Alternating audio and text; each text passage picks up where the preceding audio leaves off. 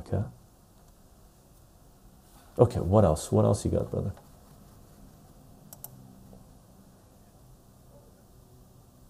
Alright, we got this one. So you're halfway through this one. What's the scoop with this one? This is again equation of a line and systems of equations. Is that yeah, go to it. Was that number 5? Yeah. Okay, so take a look at this. Here, let me erase this. So what we got, so take a look at this. Now that we know what an equation of a line is, right? Okay, so here's this, here's this. Here's a line, right? Let's call this equation line 1. And let's say this is y1 is equal to mx plus b. Let's call this m1 and b1 and yx1, right? You just, and subscripts in mathematics is like a last name. It's distinguishing this y from another y we might be talking about, right? So let's say we had this line that represents some type of relationship, right? If we draw another line, let's say here's another line, right? Let's call this line 2. And because this is line 2, the y and the x's and the m's and the b's, they're different, right? Because this is the relationship as compared to that. The only place they have the same x and m, same x and y is here, right? So we're going to call this y2 is equal to m2 x2 plus b2. Does that make sense? Yeah.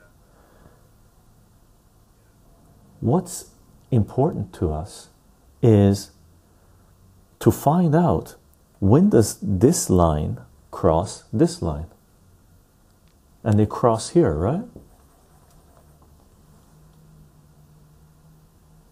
Agree? Okay. This point, it's a point. It has an x and a y. Agree?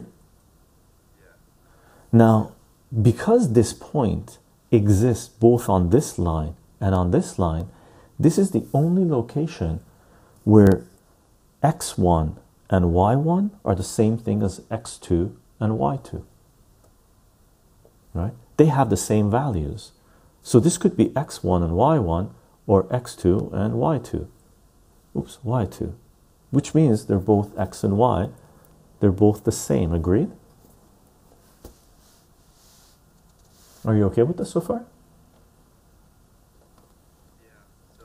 So, how do you find out where these two lines cross? How do you find out what this point is? The way you find out, you manually force y1 to be equal to y2, because at this point y1 is y2, is it not?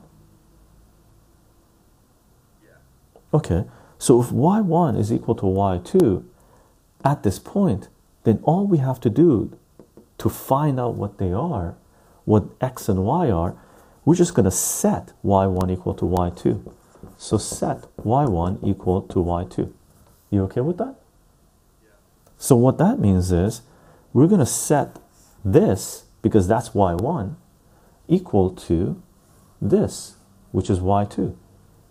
Does that make sense? Yeah. So we're going to go m1 x1 plus b1 is equal to m2 x2 plus b2. Okay so far? Now, if you know what this line is, then what information do we know from this equation that explains this line? What are the two things we need to know what an equation of a line is? The m and the b, right? If we know the m and the b for a line, we know how that line behaves. Should we do an example? Okay, take a look at this. Let's do this in pink. Hopefully the pink comes out.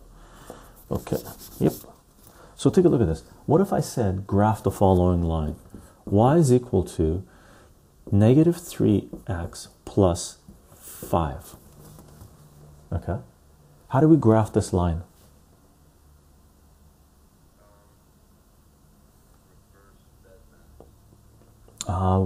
We just want to graph it. We're not trying to solve for anything.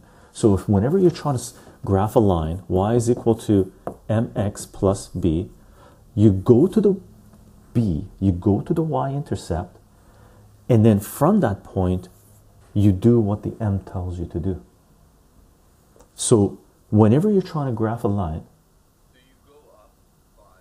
no, well, yeah, on the y-axis, right? So you go to the y-intercept, to the y-axis, and you go up 5. Let's say this is 1, 2, 3, 4, 5. That's your y-intercept for this line. And from here, you do what the slope tells you to do. What is the slope telling you to do? So what does that mean if the slope is -3? 3 on the x. What's the definition of a slope? Is rise over run, right? So you always have to think about it as a fraction, right? So if it's rise, how do you write -3 as a fraction?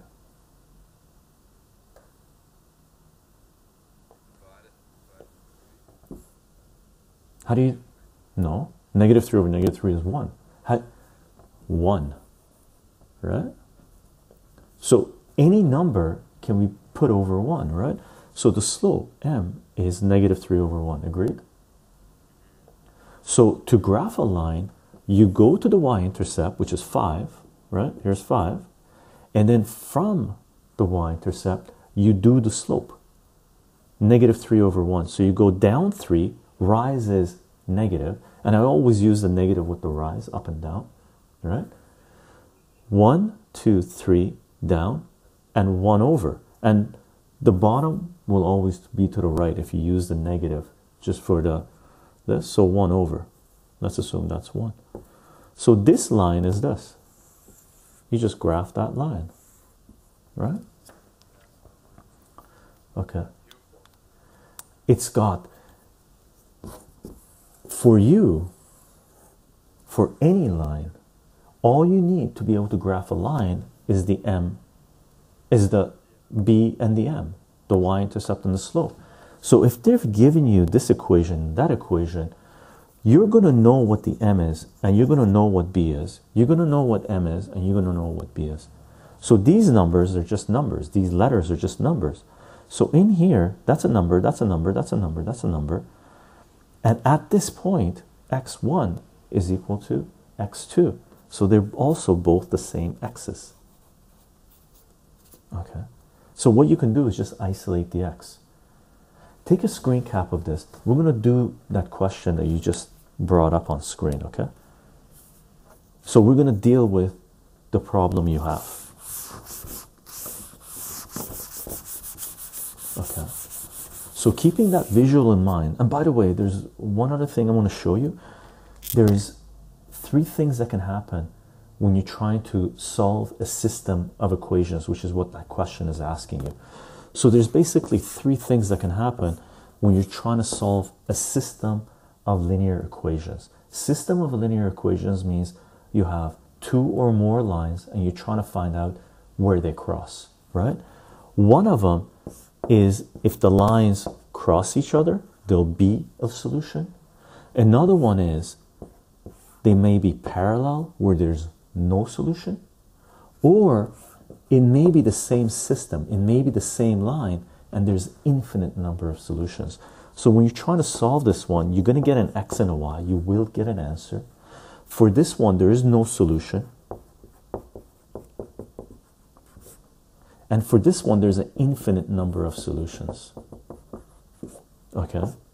This one has one solution. No solutions, infinite number of solutions. Those are the 3 things that can happen when it comes to just talking about lines, right? So I'm going to erase this. So let's write down the 2 equations that they gave you. What are they? 2y equals 8. That's your first equation. Let's put a 1 here. What's your second equation? X plus y is equal to 13. So whenever they give you these equations, You always have to keep in mind, to graph a line, you want to put it in terms of y equals mx plus b. So you have to rearrange these to have it as y equals mx plus b. So how?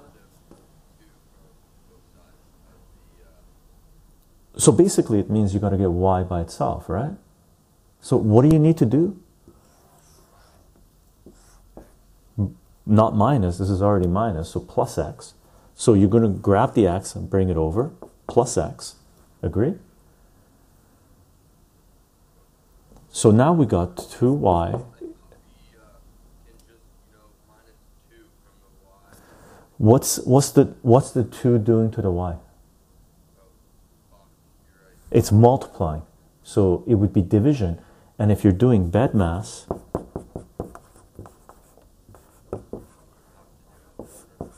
do addition, subtraction first, and then multiplication and division, right? They have the same weight because you're solving now, right? So you're going the other way. Samdib, I guess they call it. I don't know, right? So this becomes, I'm going to rearrange this because I want it to be x first and then the b, plus 8. Now you still have to get y by itself. So now you divide this by 2, and you got to divide each side by 2, right? So I'm just going to divide each one of these terms by 2. Okay, so this is xy plus 13. So our first equation really becomes y is equal to x over 2 is 1 over 2x plus 8 divided by 2 is 4. That's our first equation.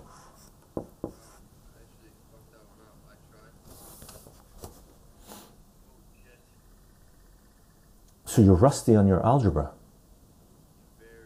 Yes, that's what happens when you don't do mathematics for a couple of years. You get rusty, right?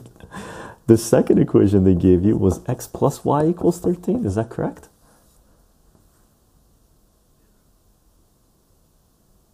Yeah. So all we got to do to get y by itself is move the x over here, minus x. So our second equation is really y is equal to, and negative x means negative x. I'm just going to rearrange it with x being the first because we want that to be there, plus 13. This is our second equation, right? So graphically, let's graph these so we get a visual of what's going on, right? The way we graph this is, let's graph equation 1 first. Equation 1 says the y-intercept is 4 and the slope is 1 over 2. Equation 2 says y-intercept is 13 and the slope is negative 1, because there's always a 1 in front if there's a negative number there, right? So this becomes, let's graph equation 1. Y-intercept is 4, 1, 2, 3, 4. And the slope is 1 over 2. Slope is rise over run. And they're both positive, right? So y, the rise is 1, so you go up 1 and then over 2, 1, 2. So here's our first line, approximately, right? And our second line is the y-intercept is 13. 1, 2, 3, 4, 5, 6, 7, 8, 9, 10, 11, 12, 13. So here's our y-intercept. And the slope is 1, negative 1 over 1. Rise is negative now over 1. So 1 down, 1 over. Right? Let me move this over here. So this was equation 1 and this is equation 2. And the right side is always negative. The negative 1 I applied for going down. The right is positive, left is negative, up is positive, down is negative. And I always use the negative to go down. Okay? So what we got right now is, Why isn't it right here? Here where my mouse is, why didn't you just, instead of moving that negative 1 down to the right, yeah, why is it not down to the left? you can go to down to the left, but you only have one negative number here, right? If the slope is negative 1 over 1, or let's just call it here. If the slope is negative 1, right? Let's assume our y-intercept is still 13. This is 13, right? The slope is negative 1. We need the slope to be a fraction, rise over run. So what's negative 1 over 1, right? Now, you only have one negative here. You can use this negative to go either down, or you can use the negative like this to go left, right? Up to you. Let's put this one on here first right now. This one says negative 1 over 1. So we're going to go down 1. That's the negative taken care of. We used it up. We can't use it again, right? And then 1 here is positive, so we go right 1, right? So that's there. Let's graph it using this slope.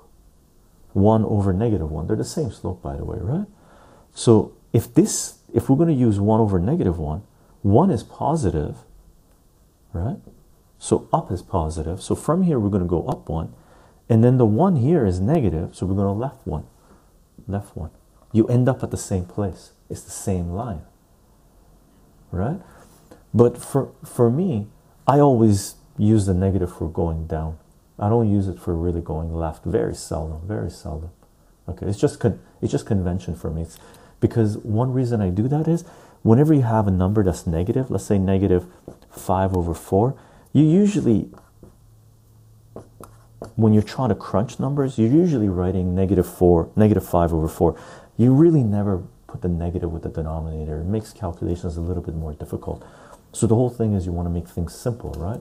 And that's where practice in algebra comes up. There's certain things you learn to make life easier as you grow older, right? Does that make sense?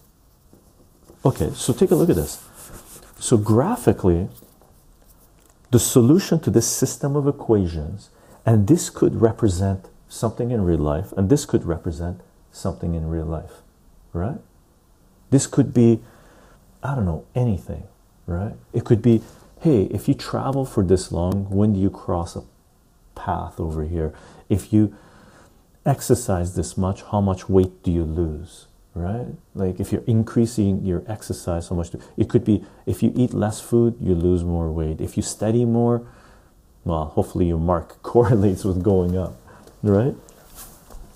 So this is graphically, we got this solution, and the solution is here, right? This is the solution. That x and that y is the answer, all right? You're okay with this? Okay, now take a look at this. This is visually appealing. We see what's going on. This line crosses this line here. That's the solution to this system of equations, which means this x and y, if we plug it in here, it'll make this equation true. And this same x and y, if we plug it in here, will make this equation true. This point, x and y, whatever that is, will work for this system, and it'll work for this system, right? If we go over here, if we use the x and y here, this x and y is only on this line. It's not on this line. So if we put this x and y, whatever this might be, into this equation, it doesn't work, right? It gives you a bogus answer, okay? So for us, visually, we see what's going on. But what we really need to do is find exact values of things, right? So how do we find exact values of things? What we talked about. At this point, this y is the same as that y, and that x is the same as that x. So all we have to do to solve this equation is set this y equal to this y, because they're the same y. At this point, they're the same y. Agreed? So all we do, we just set y1, I'm just going to call it y1 equal to y2. y1 equal to y2. Okay, that means I set this equal to this. So all I'm going to do is going to go half x plus 4 is equal to negative x plus 13. You're okay with this? So as soon as you do that, you're basically telling yourself, telling the system, you want to be at this x coordinate, at this x, at this x.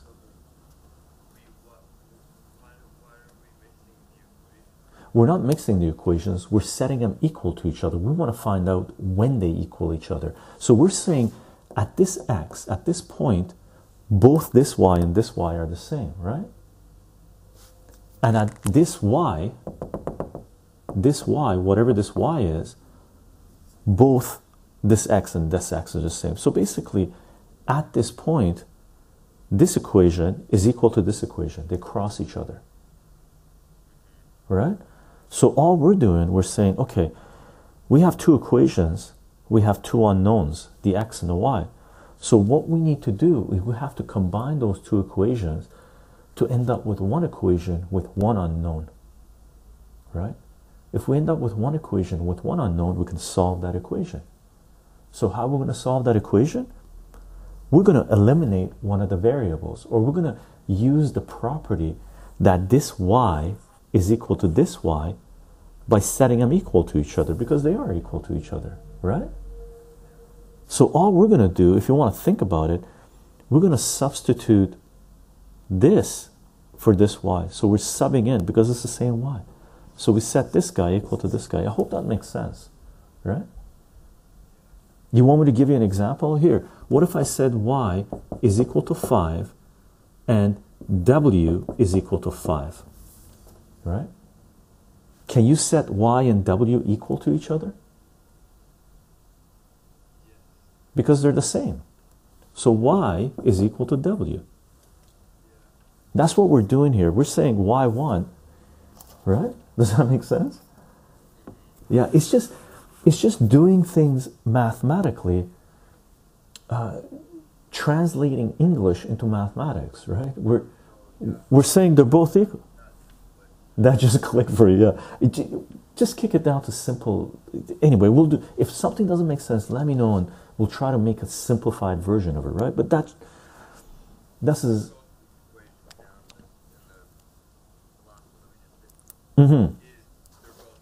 They're both y.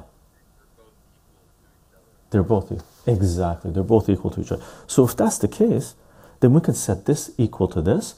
And right now we notice that the only variable we have here is x. So all we have to do is just solve for x. So the way we solve for x is, I don't like fractions in my equations when I'm solving them. So first thing I do, I'm going to multiply this equation by 2. Are you okay with that, or do you want us to move things around first?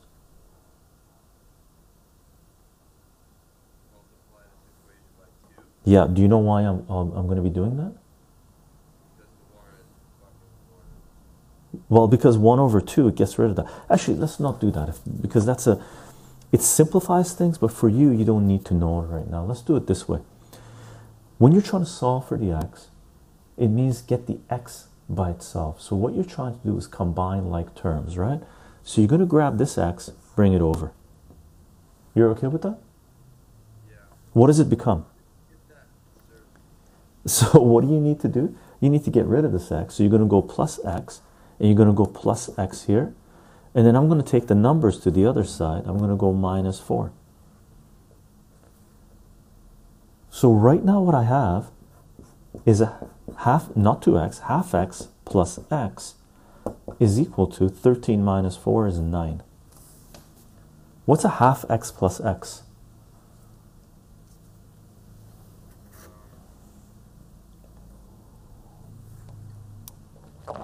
One half. 1.5x, right? You got a half of something plus 1 of something is 1.5 of that thing. So you got 1.5. Can you see this if I write it here? Here, let's write it here. So you got 1.5x plus 9. So how do you find out what x is? Divide. Divide by 1.5. Now, the way I do division, you divide this side and this side. But what I'm doing is just drawing a big line and dividing the whole equation by 1.5. Saves me a little bit of work, right? Or writing down anyway. So x is equal to 9 divided by 1.5. I'm just going to do this manually. 3 over 2 divided by, so it means 9 times 2 over 3. 3 goes into 9. 3 times 2 is 6. So this should be 6. Okay, you can do it with your calculator. It doesn't make a difference. So x is 6. You're okay with this? So this value here, let's do this in pink. So that's the x part of our answer, right? So this value here is 6. This x is 6, right? We need to find the y. How do we find the y? Let's just leave it there so it's not confusing.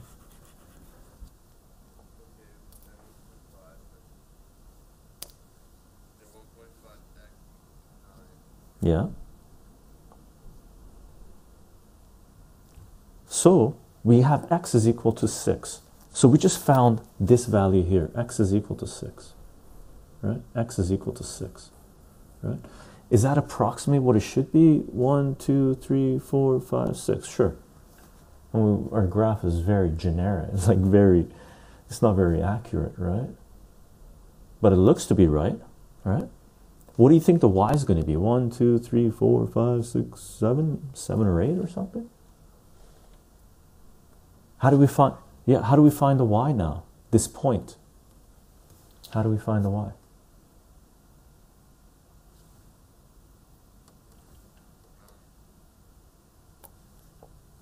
We have x is equal to 6. How do we find it?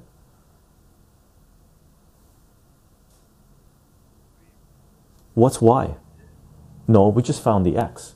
To find yourself on a Cartesian coordinate system, you need the x and you need the y. You need the y associated with the x. Think of the x and the y as married. They're joined at the hips, all right? If you have an x, you got a y. If you got a y, you got an x, right? So how do you find out what the y is? What's y equal to? What's y equal to? We've got two equations. What's y equal to at this point? 1/2 x plus 4. It's also equal to negative x plus 13, right? Yeah. So how do you find what y is? The equations tell you what to do. Just take x and plug it into here or here. You're going to get the same answer, right? You just plug it back into the equation. Does that make sense? Yeah. Okay. So how do we find the y? How do we find out what the y is? We plug 6 in here or in here. Doesn't make a difference. Let's plug it in here first. This becomes, I'm going to erase these guys, okay? We got x is equal to 6, right? So we have, our solution is x equals 6, right? Let's take this 6 and plug it in this equation and this equation just to confirm that we get the same y. We have to get the same y. If you get different y's, then you did something wrong. If we plug it in here, in equation 2, you're going to get y is equal to negative 6 plus 13. Negative 6 plus 13 is 7. So this equation, equation 2, is saying y is 7. This point here is 7. So that's 7. Right? This equation, that one, equation 1 is y is equal to 1 over 2 times 6, because we're plugging the same 6, plus 4. 2 goes into 6 3 times, 3 plus 4 is 7. Equation 1 gives us the same 7. Y is 7. Yeah, we just have to find one, but I usually, if there's a system of equations, I plug the x into both of them just to confirm, as a check, to make sure you did it right. Yeah, for sure, right? If you're writing a test or handing an assignment, you do want to get the marks, right? And you do want to make sure you did it right, because there's a lot of places where here you could make simple little silly mistakes and have the wrong graph or the wrong equation written down or something, right? So it's always good to run a little little detour. It's not even a detour, just a check, just to make sure you're doing the steps properly, you're getting the right answers, right? Easy? Easy. Okay. You need to be very, very familiar with the Cartesian coordinate system, how to graph lines on an XY axis. You really need to be comfortable with that, okay? Super, super important. That's what economics is. Taking equations, taking systems, and graphing them. and trying to find out when you're going to be. I mean, one of the best examples. Can I erase this? You sure? You got it copied? You got a screenshot? Yeah, take a screenshot of it, okay? Okay, now take a look at this. If you want to know where this comes into play for economics, so just imagine if we had, you know, we're doing economics, right? This is what you're learning right now, but basically economics, they're telling you is math 10 right now, right? So just imagine if you had a company that your expenses were like this, right? That's an equation for your expenses, right? Sometimes you're paying more depending on fuel costs, electricity costs, or whatnot. Sometimes products, they're in high demand, so the prices goes up. Sometimes they come down, or whatever it is, right? Let's say you started off here at times 0. This is when your company started, and this is, I don't know, a few years projection. Let's say this is a 5-year projection. If someone comes up to you and said, hey, when did you become profitable? If this graph is your expenses and your revenue coming in, let's say you started selling stuff right off the bat, day one, you wouldn't have that much revenue, right? You wouldn't have that much revenue. Revenue would be very low, but hopefully over the years, your revenue would increase, right? Now, these aren't lines. They're polynomials, right? Defined as polynomials. But basically, you could tell any potential investors, or if you're looking at this, if you're doing financial reports or something like this, you could come out and say, at this point in this year, right? What year would that be? That's 5, that's 2.5, that's about 3 years. You could say 3 years into the company's life, you became profitable, right? Because your profit or your revenue, this would be your revenue increased, crossed over your expenses. Does that make sense? Yeah. That's what you're doing. But right now, because they're just teaching you this stuff, they're saying, think of this as a line and think of this as a line. Where do they cross? When did you become profitable? Okay. Is that cool? Does that cover, basically get you going to where you want to be? Yeah. Yeah, I know. We just did, what, an hour and a half of mathematics, basically. But all of it review from grade 10 that you should have known. And if you took this course that you're signed up in, is it Econ 101? What is this course? Econ 101. So just imagine if you took Econ 101 in grade 10, you would have already finished off these 2 assignments, right? Grade 11, you would have laughed at this assignment. You would have gone, they want me to do what?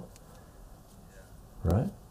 So the mathematics you learn in high school is very, very important. It applies many places. They're just beginning to teach you where it applies. They should have taught this to you in grade 10 and grade 9. Or grade 11, 10 and 11, okay?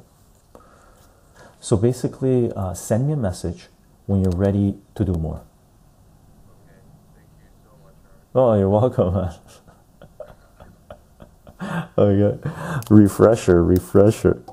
It's good though. Now that you learn it, you're not going to forget, man. You won't.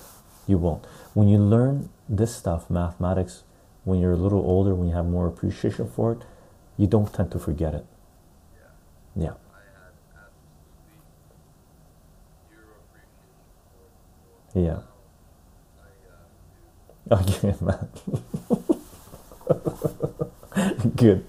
So listen, send me a message tomorrow, next day, whenever, and we'll do another session. Okay, this week for sure. Okay. Okay, sir. Good luck, brother. Okay. Bye. No problem. Okay, bye.